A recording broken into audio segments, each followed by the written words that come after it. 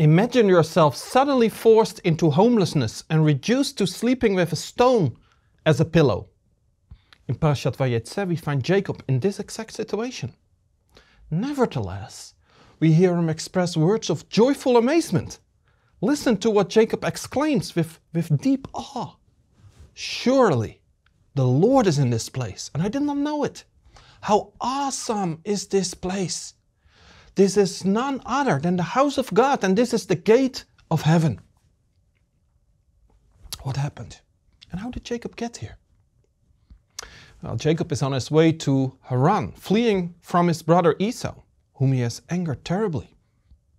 Even though Jacob stole the blessing of the firstborn, all he has now in his hand is a staff. Sin and misery are two different things. Not all misery is a direct result of sin. But crooked behavior often results in misery.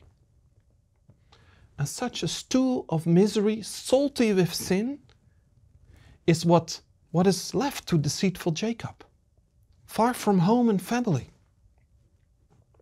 Before Jacob departed on his journey, the father he had deceived still said goodbye. More than that, Isaac spoke words of blessing to his younger son. May God Almighty give you the blessing of Abraham. True, Isaac said it, but will God really give Jacob this blessing? Amazingly, he does.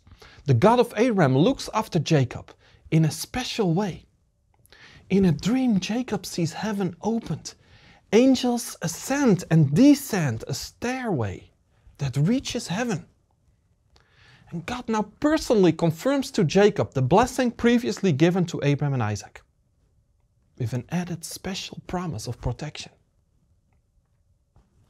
Now there's something truly amazing that can be found here. Many translations translate verse 13, and behold, the Lord stood above it, indicating God stands above the stairway. But a better understanding is likely, and behold, the Lord stood above him, by him. God is standing next to Jacob. Because Hashem is not at the top of the stairway, but at the bottom of it. He is standing protectively next to his child. Because that's what truly happens in a house of God on earth.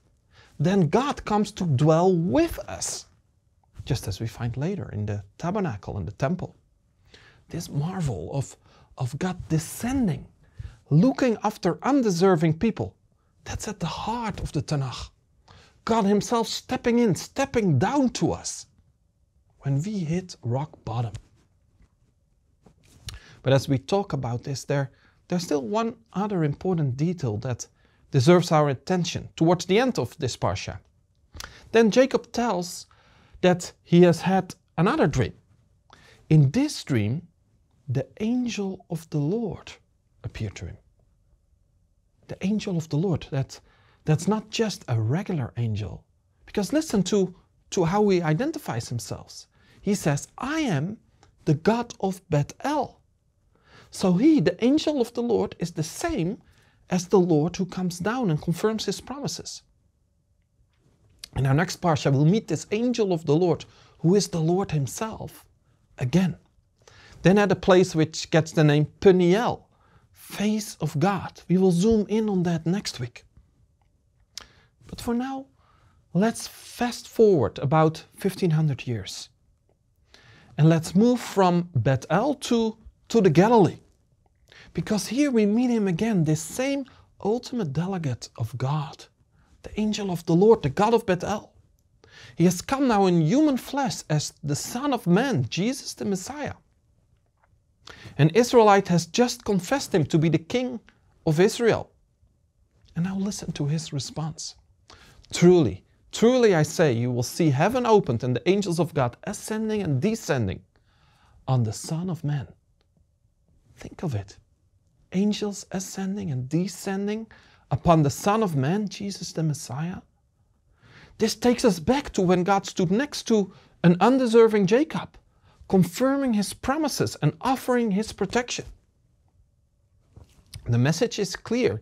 He, Israel's Messiah, is the very presence of God with his people.